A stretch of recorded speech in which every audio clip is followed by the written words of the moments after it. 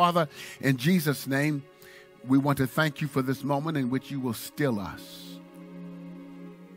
We'll come in from the distractions of the world, and in our minds, we will focus now on you. This is your sanctified, set-aside time for us to honor you through the learning of your word. So bless all of those who are watching, and bless those who by telephone are on and listening, and those in various cities where this television broadcast will be shown. Let the Holy Ghost go into the space where they are. Breathe on me, breath of God. Forgive me of my sins and wash me in the blood, and help me to say what you want me to say. And then, God, your word will not return void. Cause someone to accept you as Savior, someone to rededicate, someone to join the church. Satan is defeated, and Jesus is Lord. Amen. Praise God. Hallelujah. Well, I want to finish our lesson from last week, lesson number 3. This is lesson number 3 on the subject, a time to weep and a time to laugh. And I believe if you've been keeping up with what's been happening in the world, every day it's something good, something bad. Something is always happening. So revelation knowledge is what we're going to look for tonight as we study and look together in the Word of God. We want to have study. I want you to have some study notes in front of you and get ready to write some things down. As we go into this book of Lamentations, we've been studying the book of Lamentations, and each week here's what we've done. The book of Lamentations, just a few chapters long, about 5 chapters, and what we've been doing is taking one chapter either a week or, in this case, in 2 weeks, looking at commonalities and saying some of the same things over and over again so that we can understand the relevance of the book of Lamentations today. Now, not too many people have favorite scriptures from the book of Lamentations. Not too many. But all of God's word, even when it seems negative, never ends without giving us a way to turn, and here's what we want to do, turn a negative into a positive. So each week we've looked at a chapter, and then we've compared that chapter using our foundational scripture, which I'll ask you to open up to tonight, which is Ecclesiastes chapter 3. We want to understand the cause of our spiritual pain, and I'll explain. If you're joining for the first time, I'll take a few moments and recap. We've been comparing it with those words in the book of Ecclesiastes to the situation of the children of Israel who are in Lamentations. In that book, it describes them being in Babylonian captivity. That's the lament. That's the eulogy. But then we close out with a song of praise by comparing a relevant book or a relative division of Psalms to everything that we've looked at in Lamentations. And that's what we want to do tonight. So if your Bibles are open to Ecclesiastes chapter 3, verse 1 and verse 4. Verse number 1, you know it now. To everything there is a season and a time, to every purpose. For every purpose that God is working out, there is a season and a time. And that's why it's always good to make sure you learn that purpose, because it's only for a season. And you don't want to miss your season. Verse number 4. And here's where we are. There is a time to weep, and there's a time to laugh. There's a time to mourn, and there's a time to dance. I've been saying this over and over again, that for believers, pain, weeping is a part of life.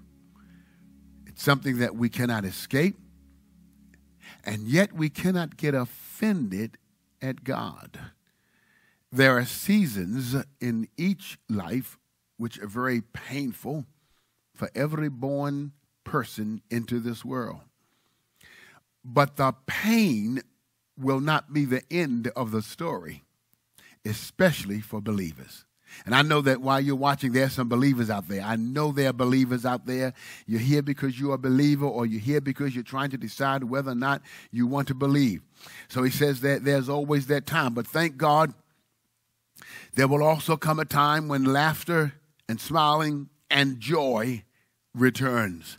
And that is what this passage is all about, a time of laughter. We don't want to forget about that, and I'll dwell more on that as I go through. I always say to Christians, you don't always have to be so serious all the time. We don't always have to look like we are, just joyless people. But you can have a smile on your face. You can have some laughter, because God intends for us to be happy. Laughter is a part of the Word of God. Psalm 2, verse 4. If you have Psalm 2, just turn there and write it down. Rather, I know you don't have it. Write down Psalm 2, verse 4. I'll read it from the King James Version. He that sitteth in the heavens shall laugh. The Lord shall have them in derision. And here's what he's saying. Saying even in the heavens, there's laughter.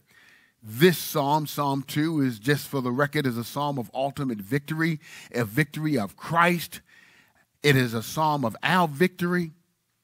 It is a psalm in which he asks us, and he says to us in so many words, here is what I need you to do.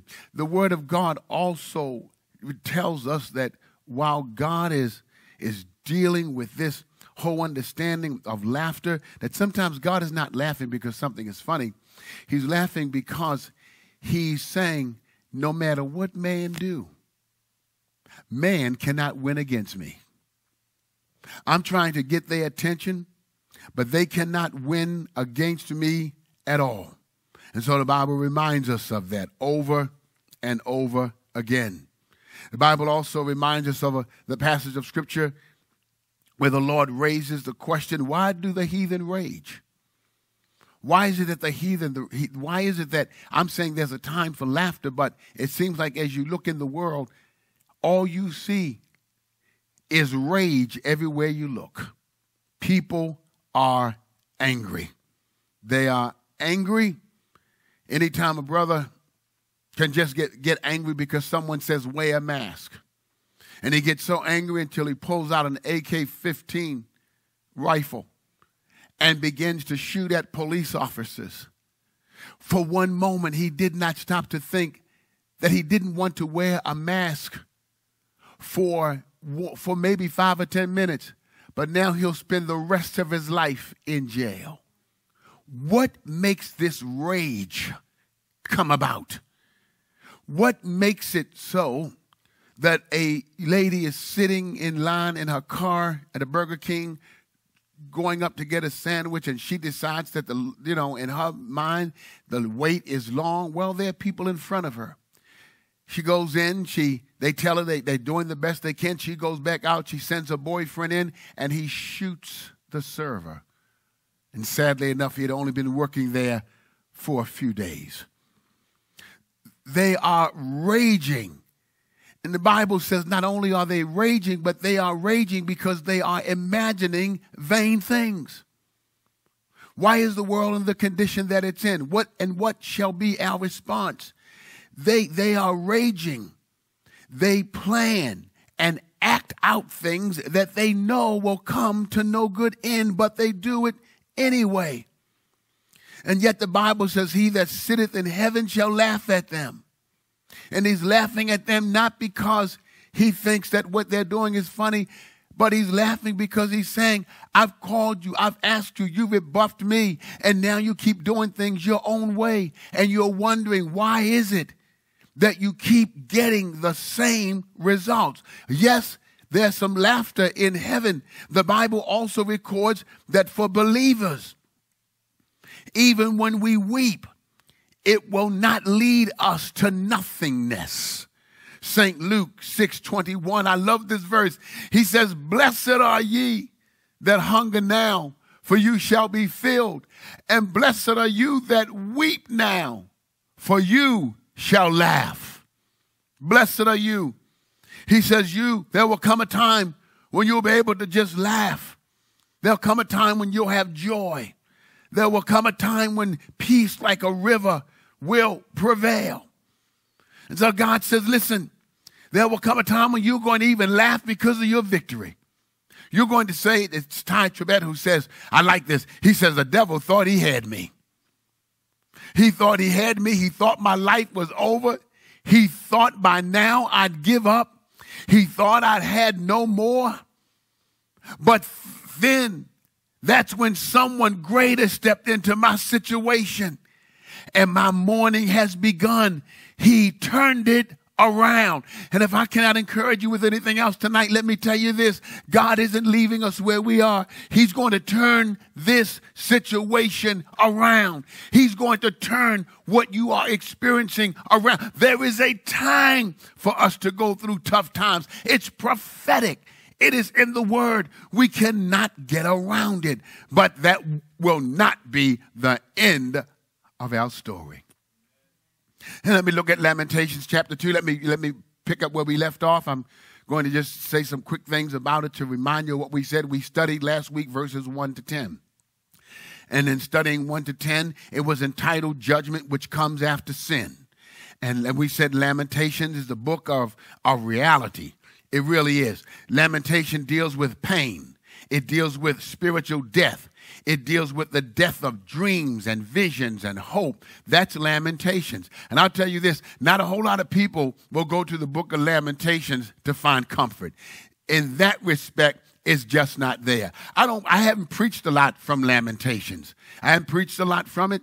I don't know, consciously or subconsciously, just haven't. We don't tend to go to those books. We like scriptures like, the Lord is my shepherd, I shall not want. That's great. We like scriptures like, the Lord is my light and my salvation. That's great. We love those scriptures, but we've got to remember that God's job is to get us out of this world and into the kingdom called heaven.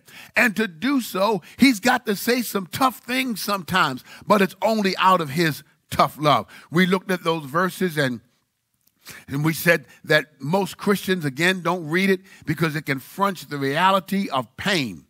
And now, the book of Lamentations is not a book where you go to learn how to get over your pain. It isn't a book of comfort. It's a book that confronts us. It's a book that reminds us that there's some situations we don't want to get into. So tonight, let me read verses 11 to 20, I believe, verses 11 to 20. And now it shifts to Jeremiah, who is the writer. Jeremiah, the great prophet, who is experiencing firsthand Babylonian captivity with a people who were once free. They were free to serve God. They were free to love God. And now here he is. He says, I know this happened. I'm an eyewitness. Let me tell you what I saw. He says in verse 11, mine eyes do fail with tears. And tonight I'm going to read this both in the King James and later on I'm going to read it in the New International Version. He says, my bowels are troubled. My liver is poured upon the earth for the destruction of the daughter of my people, because the children and the infants swoon into the streets of the city. Verse 12, and the infants and the children, they say to their mothers, where is corn? Where is wine? Where is food? When they swooned as the wounded in the streets of the city, when their soul was poured out into their mother's bosom. He's talking out of anguish. He's speaking out of anguish. He says, what things shall I take to witness for thee? What things shall I liken to thee, O daughter of Jerusalem? O church of God, what can I liken this to? What shall I equal? What is equal to this, that I can comfort thee, O virgin daughter of Zion? For the breach is great like the sea. Who can heal you? Your prophets have seen vain and foolish things for you, and they have not discovered your iniquity to turn away from captivity, but have seen for thee false burdens and causes of banishment. All that pass by clap their hands at you. They look at you, making fun of you. They hiss and wag their head at the great, I'm going to put that in there, daughter of Jerusalem, saying, this city that men call the perfection of beauty, the joy of the whole earth. All your enemies have opened their mouths against you. They hiss, they gnash the teeth. They say, we have swallowed her up. Certainly this is the day that we looked for. Let me stop here and say this. Satan is saying a whole lot of things about you. He thinks he believes he's got you where he can take you out. And he's saying some of the same things about you and me. Listen, he says, we have found, we have seen it. The Lord hath done that which had devised. Listen, the Lord has done this. And that's what made it so hurtful to them. God turned their backs on him. He hath fulfilled his word that he has commanded in the days of old. He hath thrown out and hath not pitied, and he hath caused your enemy to, the Lord, let your enemy rejoice over you. He set up the horn, and the word horn there means strength. Horn always means strength. He said he set up the strength of your, God gave your enemy strength to take you out. Their heart cried unto the Lord, O wall of the daughter of Zion, let tears run down like a river at night. Give thyself no rest. Let not the apple of your eye cease. Arise, cry out in the night. In the beginning of the watches, pour out your heart like water before the face of the Lord. There's hope when you call on the Lord. Lift up your hands toward him for the life of your young children that faint for hunger in the top of every street. Behold, O Lord, and consider to whom you've done this to.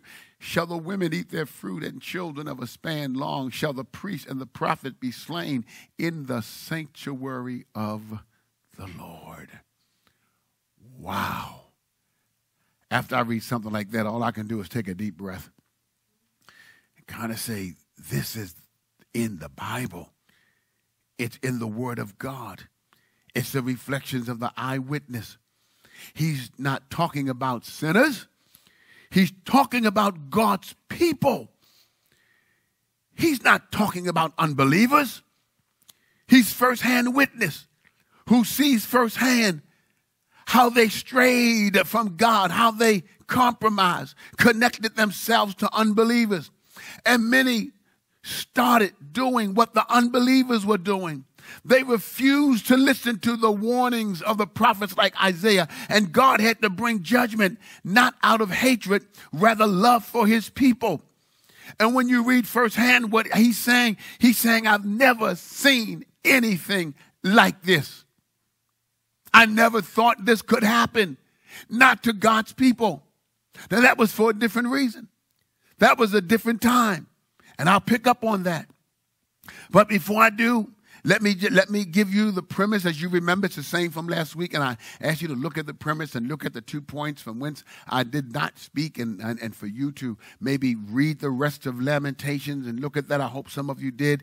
The premise was very simple. In times of pain, merely managing it is not the answer.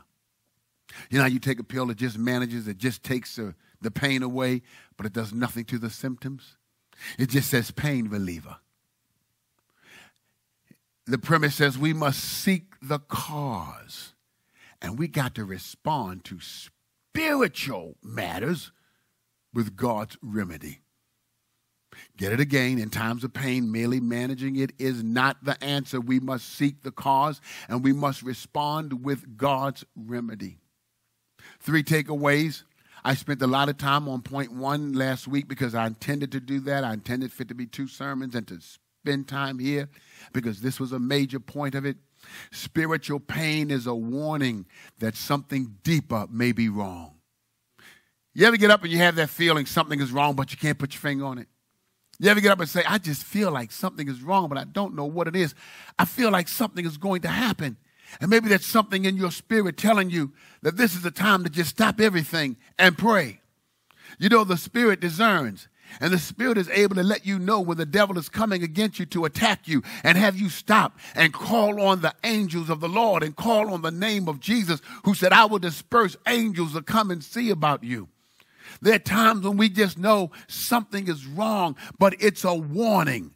The second thing I want to tell you is that when you get into this situation, when you and I, now hear me out because I'll make it very plain, that I'm not saying that all of this is happening because the church is under some kind of judgment. I do believe there are some people who the purpose that God wants to work out of this for some Christians is that he wants them to come back to him.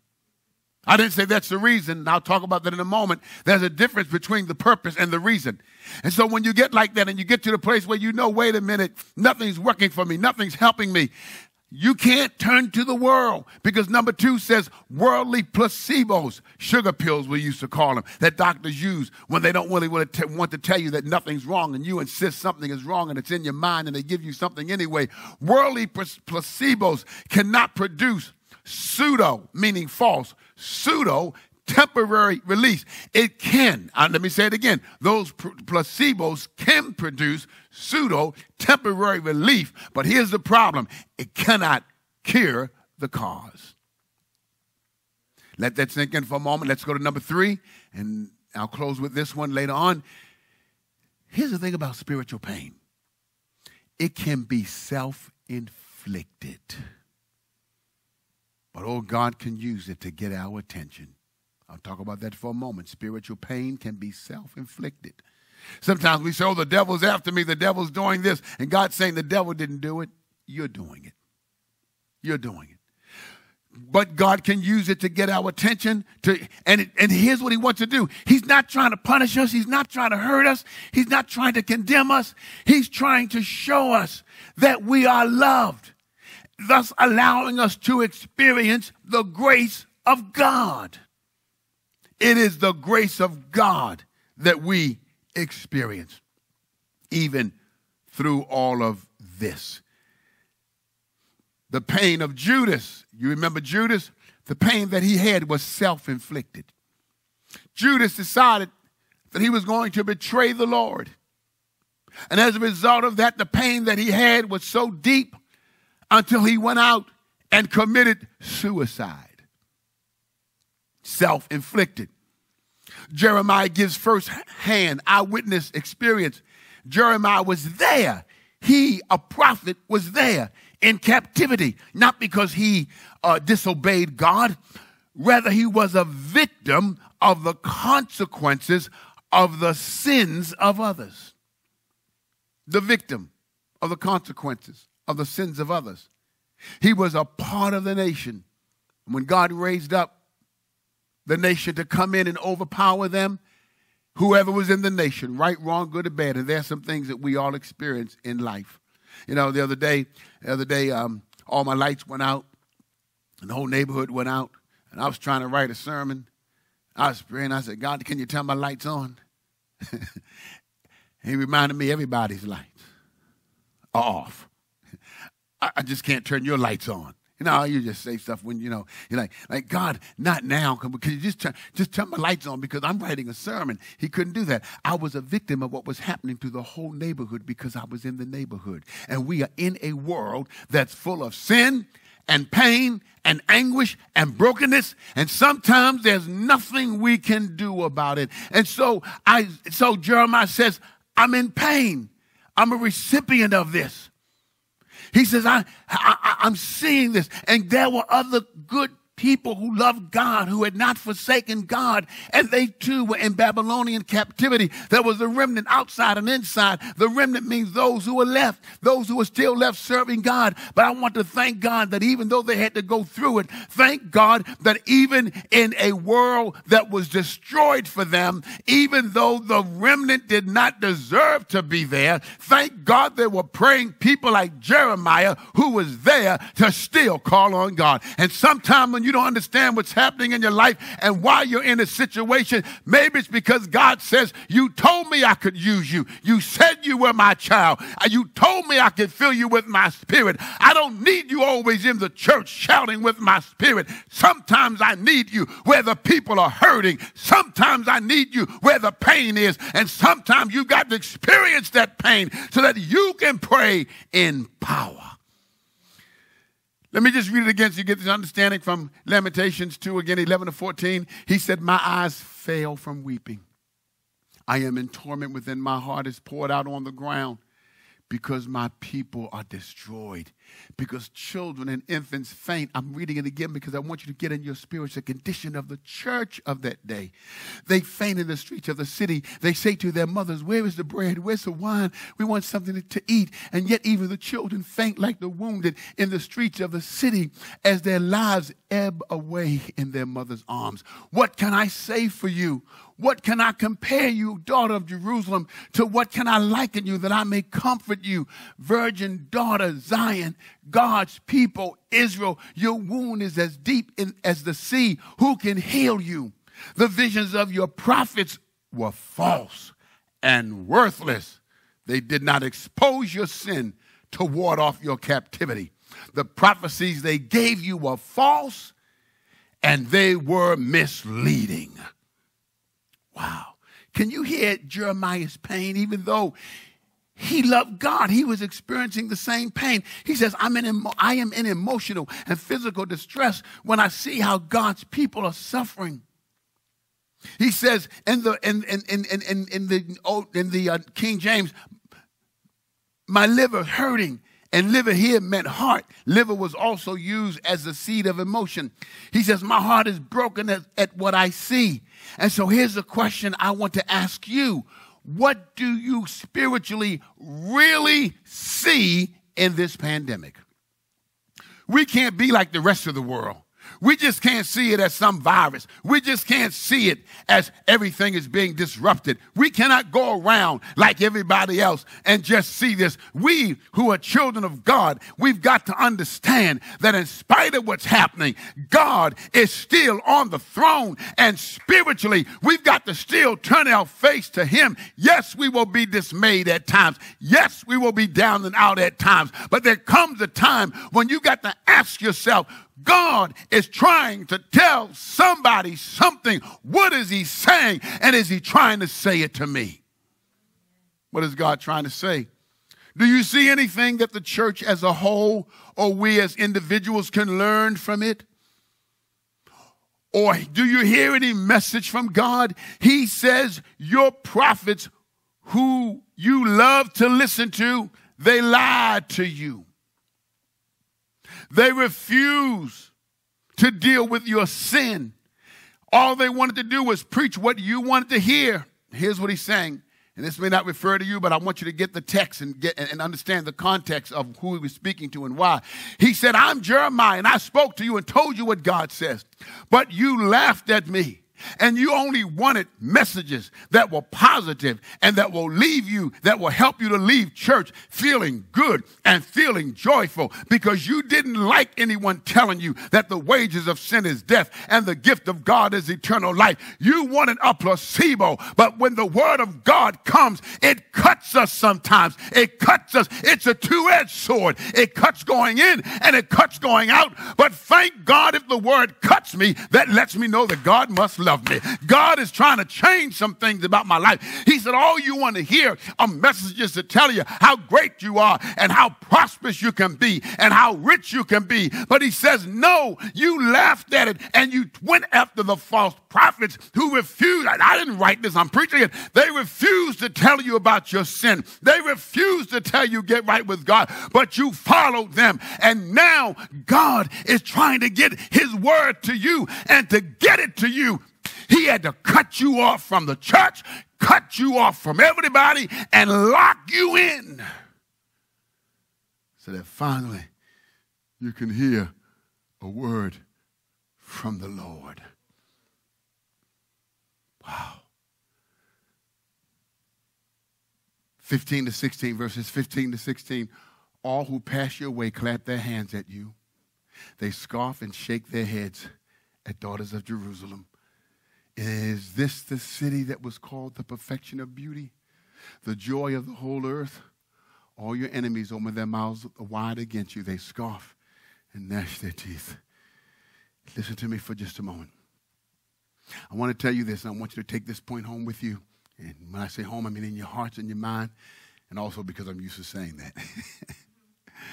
I want you to take this with you.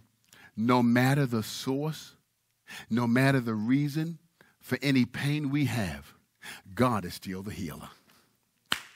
Oh, man, listen, you want to talk about the cause of our spiritual pain, the cause of our feeling empty and feeling useless and sometimes feeling isolated. And sometimes we're just angry and we don't really know how to take that anger out and what to do. But there is one called Jehovah Rapha. He is our healer, and we all need healing of some sort. As a matter of fact, write this down or turn your devices of Bible to Jeremiah 8:22. Just turn it there for a moment, Jeremiah 8:22. And the reason I wanted to go there again, we've gone there. I've visited this in another lesson in which I taught. But in Jeremiah 8:22, Jeremiah asked the question, you remember this, is there no balm in Gilead? We laugh sometimes. God, one of our members, they come and they talk sometimes, and one of our members came and said, you know what?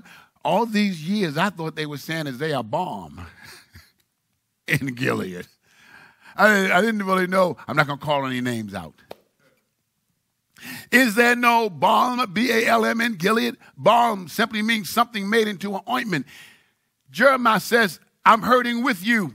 I don't want to see you like this. Sometimes God wants us to stop just being concerned about ourselves and feel the pain of other people. Have a burden for other people. We just all worried about sometimes ourselves and ourselves and ourselves. But God says, no, it's not always about your pain. I want to turn Jeremiah's question into a positive statement. That's what I've come to tell you today. God is about to turn this negative situation that you and I are experiencing into a positive for you. He will not leave us like this. He says, is there no balm? That is a resin or an ointment that comes from a tree that grows in a region of Gilead that produces an ointment that one can put on their sores and put on their hurts and pains. He said, is there no balm in Gilead? And later on, a hymn writer picked it up and took the song and took the question and turned it into a positive statement. Jeremiah says, is there balm? He's there in captivity. He's saying, God, why has this pandemic hurt and shut all of us down? But then he turned around and says, there is a balm in Gilead. There's a balm in Gilead. Not is there, but there is a balm in Gilead to heal a sin-sick soul. He says, the writer says, sometimes I get discouraged and I think my work is in vain, but then the Holy Spirit revives my soul again. I've come to tell somebody there's still a God with healing in his wings. There's still a God who sees your wounds, who sees your tears, who sees our confusion, but he will not leave us and he will not forsake us. God wants to turn your limitations into his possibility. Remember, takeaway number two, worldly placebos can produce pseudo temporary relief, but cannot cure the cause. Oh man, that's what I've come to tell you tonight. God wants to turn your lamentations, that eulogy about our situation, that eulogy that everybody's saying, well, the church isn't doing this and the church isn't that. Let me tell you something. The church is getting itself together. No, we've done it. We've done a lot of things that were right. And there's some things we got to try and tweak and get it together. But one day Jesus is coming.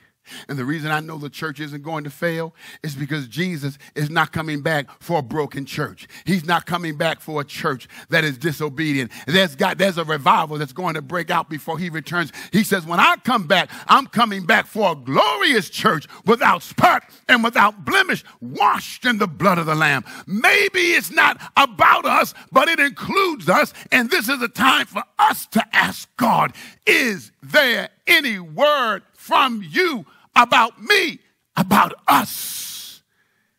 What could that word be? Oh, listen, I always quote Reverend Tony Evans, a great pastor from Dallas, Texas, and my homeboy from Baltimore. He put it like this. Listen to me. I don't care who you are. He says, sometimes God will let you hit rock bottom so that you can discover that he is the rock at the bottom. Oh, yeah. This rock is Jesus. He's the one.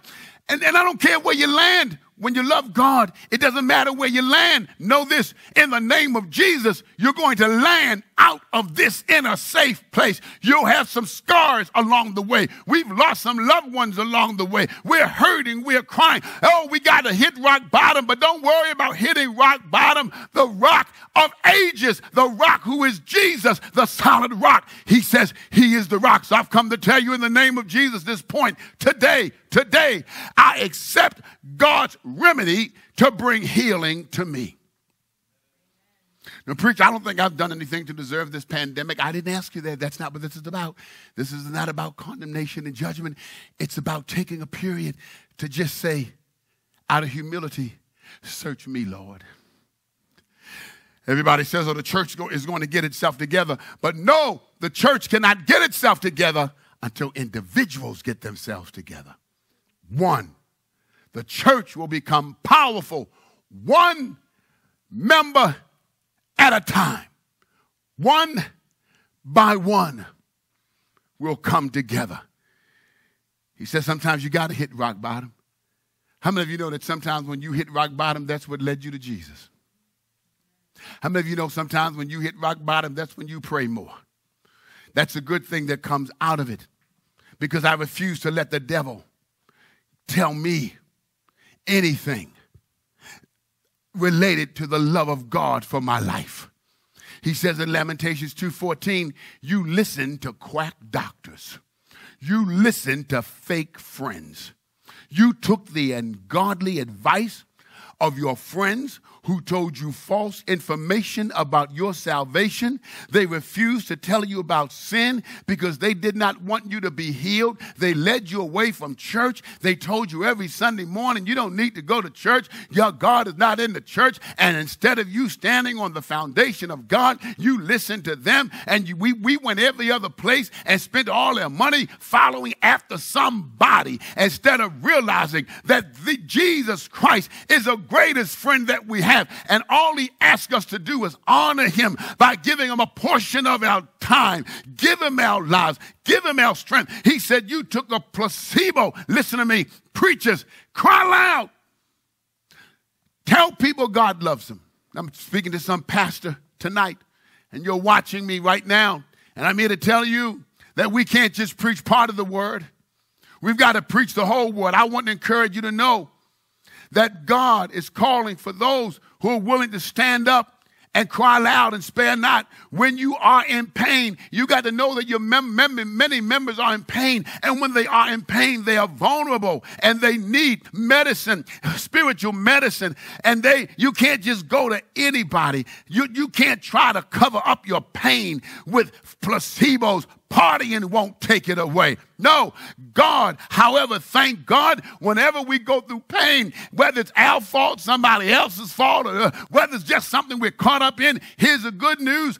God never allows pain without a purpose. It's like he says, now that you're in it, let me help you out of it. Now that you got to go through it, spiritual pain that comes from hidden areas of your life. X-rays can't see it. There's no scale to determine how immense it is. Just struggling with the meaning of life. And where is God for me right now? It's painful. But thank God when you go through some painful things, I'll show you as I close with the psalm in a moment. When you go through some painful things, I want you to know that the painful it is, the greater the joy.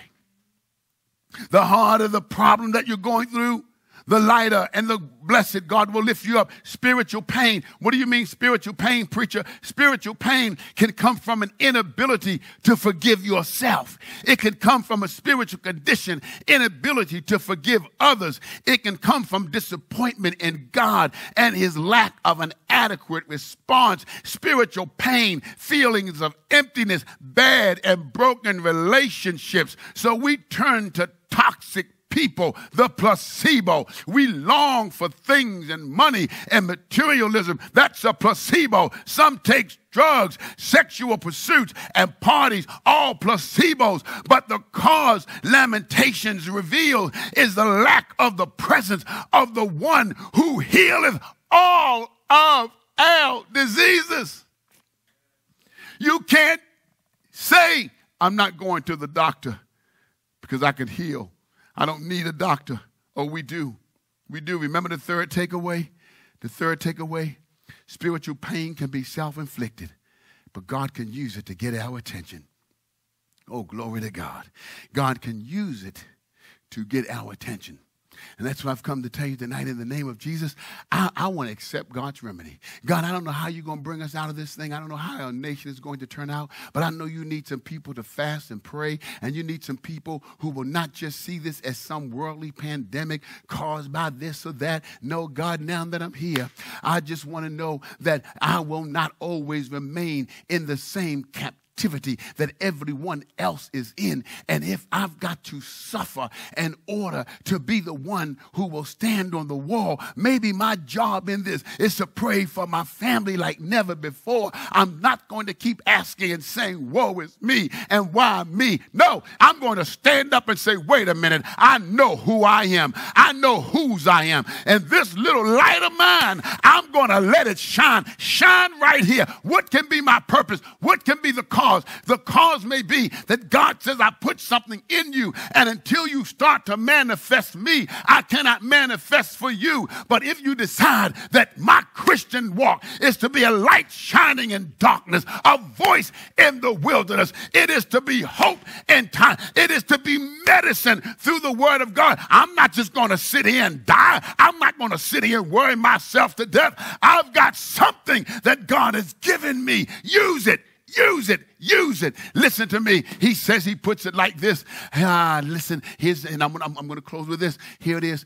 In the name of Jesus, I will not give up until I turn my pain into power.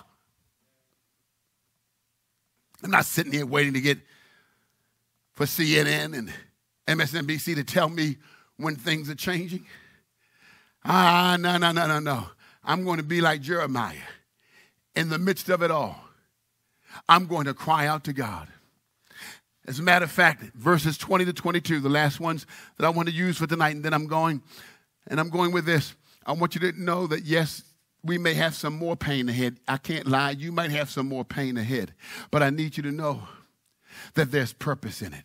And I want you to know that we're not going through this by ourselves. Maybe that's why Jeremiah, and there were a few who were in captivity, who had not forsaken God. They were caught up with the net so to speak, that the king put out and said, bring all into captivity. But there were some praying children there. And I need you to know that in the name of Jesus, I want us to rise up and take our position and to say, listen to me, though you slay me, yet will I trust him. Where are the Jeremiahs in this pandemic? Where are those who are saying, wait a minute, I know in whom I believe. He shall stand at the latter day. After the skin worms destroy my body, yet in my flesh I shall see God. Verses 20 to 22 reminds us there's hope in the pandemic. There's hope even in this situation, even in this lamentation season of our lives. It seems like there is no life nowhere. It seems like death is everywhere. It seems like we never have experienced anything like this, ups and downs, and can't find any meaning to this.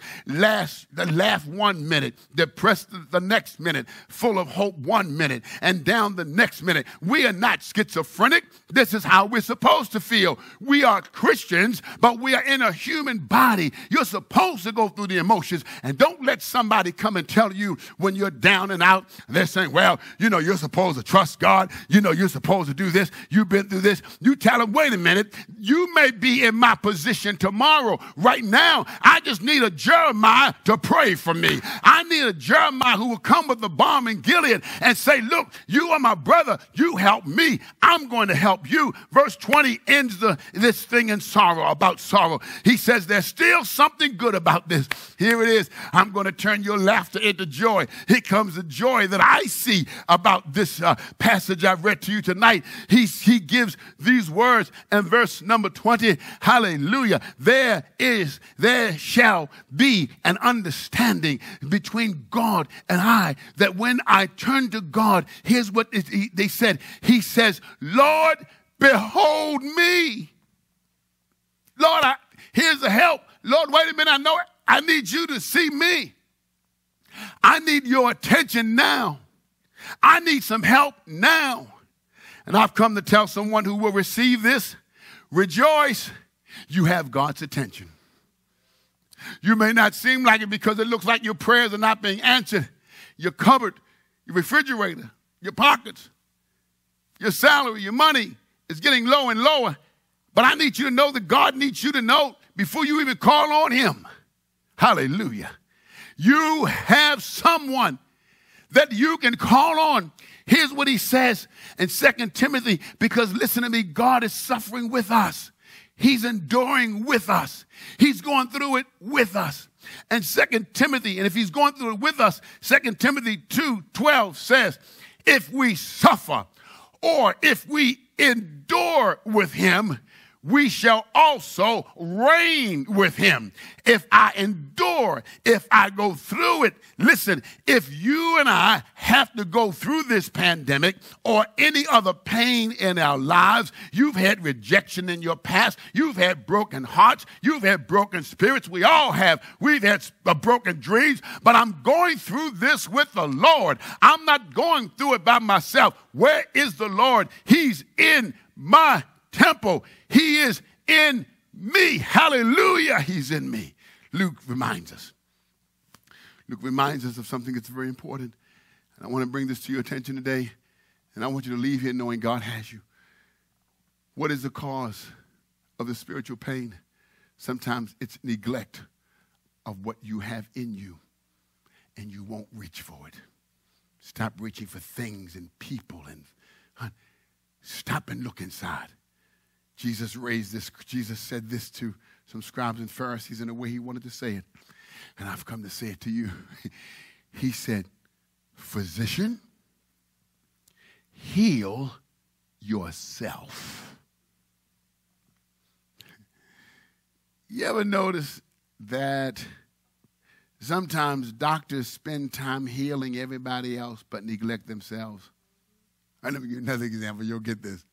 You ever see a hairstylist that can do hair? Really, nobody can do hair, but their hair is always jacked up. You'll get that in a moment. It's not that they don't know how. It's self-neglect. And so Jesus says in a rather sarcastic way to them, but I say it truly to you because that's the other side of this. He says, physician, the balm in Gilead is in you.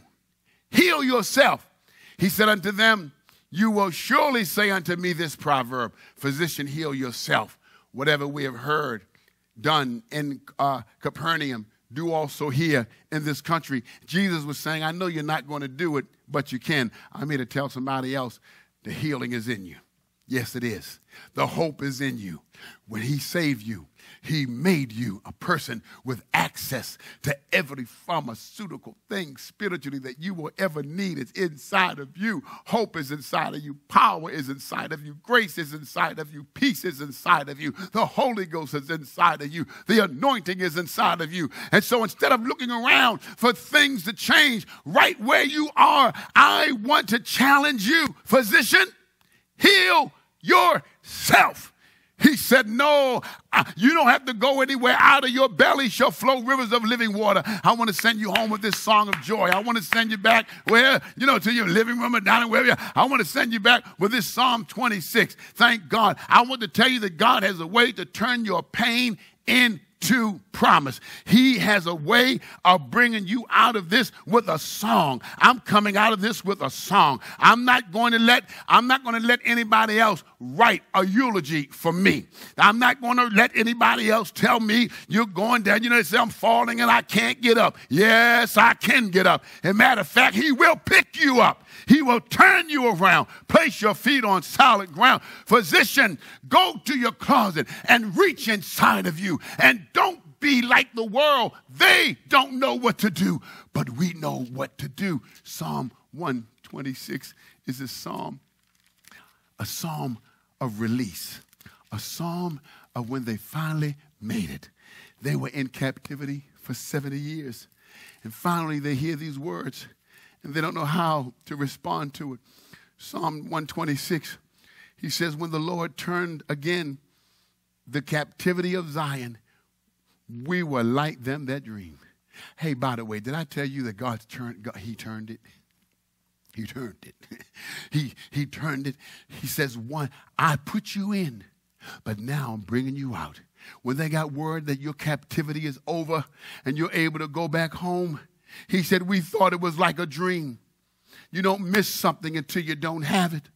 He says, then our mouth was filled with laughter and our tongue with singing.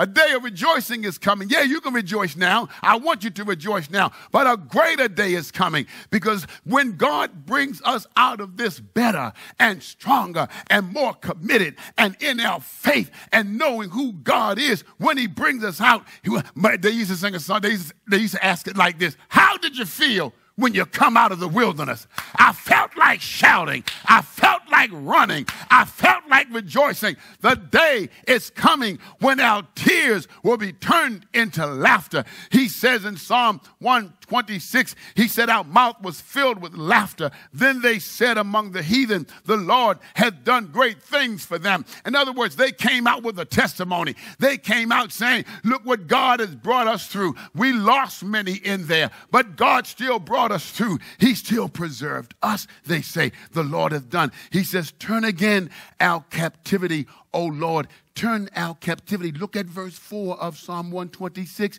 Turn again our captivity, O Lord, as the streams of the south. I love that because I understand it. He says, you've taken our captivity and you've turned it around like the streams of the south. They were talking about a river in southern Palestine called the Negev River. And the Negev River was a river that 11 months it was dry, no water. But when the water season came, at the end of 11 months, for 1 month, the season of rain came, and those streams that were empty begin to not just overflow, but they begin forcefully and ferociously to roar. And he says the water has returned, and the people needed water in that region, and they tried to collect as much as they could for the dry season, and they ran out. But 1 month the water came, and they were so overjoyed to see the river. And so he says in this verse, that's how we felt when God brought us out, like a newborn baby. I've been redeemed. Hold on to God. Hold on to God's unchanging hand. He says, this is what I've come to tell you tonight. I've come to tell you. He says, they that sow, verse 5, they that sow in tears shall reap in joy. Did you get that? He says, so if you notice, the Bible uses more metaphors about farmers who went to sow a seed. He uses that example more than any other example. And so he says to us, it's all right to cry. We used to sing the song, Trouble in My Way. I got to cry sometimes. I lay awake at night, but that's all right. Jesus will fix it after a while. Yes, you've got to cry. Yes, I'm crying over loved ones. Yes, I'm concerned over family, but God will bring us through. And he said, the more you cry, don't just see yourself as pitiful, going through a pitiful situation. Lift up your head, cheer yourself up, get up and understand that even your tears are coming back to you in laughter. What I've sowed, hallelujah, in tears, I shall reap in laughter. And you got to know, y'all know what I'm getting ready to say now. Weeping may endure for a night, but joy comes in the morning. Don't you write my lamentations yet. Don't you write my lament yet. It's not over yet. Thanks be to God, a song of praise, a psalms of praise. Whatever God wants us to do, don't just address this naturally. Don't just see it. Financial trouble. Kids can't go to school.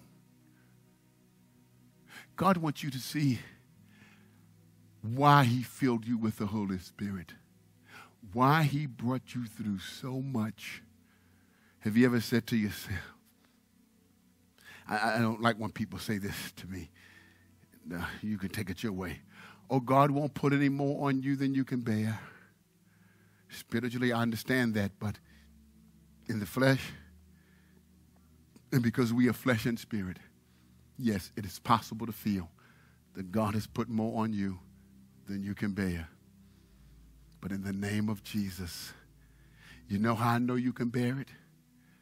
Because the last time you said, I can't get through this, you made it.